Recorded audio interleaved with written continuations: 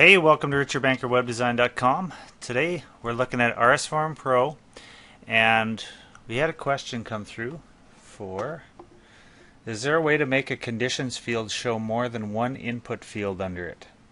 So this is how we're going to do that. It's really quite simple. It's just sort of duplicating what we're doing already.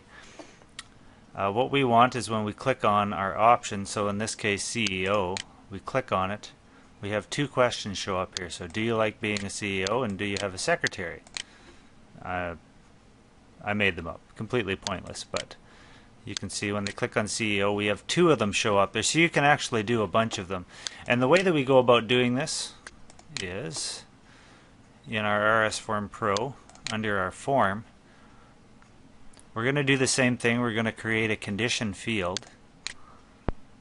And so for each one that you want to show up underneath a question, scroll down to conditional fields.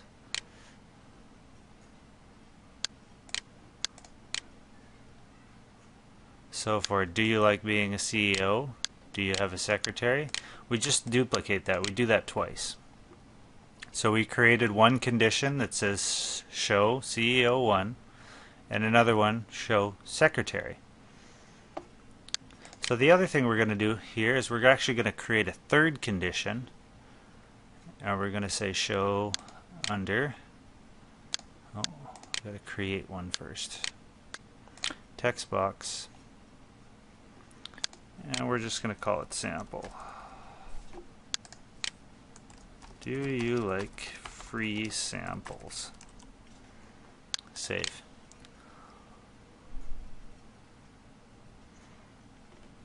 So this is going to take it just one step further, and we're actually going to start nesting these. So the answer to the first question, can you do that? Yes. Now here's a completely different question. Show block and label of sample if all of the following match. If secretary is yes. Save and close. Alright, so we refresh our form and we go down and we click CEO, check. Do you like being a CEO? Yes or no, whatever. Do you have a secretary? Check. Then your do you like free samples shows up. So you can actually have multiple condition fields within condition fields to show up. And you know, this do you like free samples will never show up unless the person clicks CEO. If they show CFFO,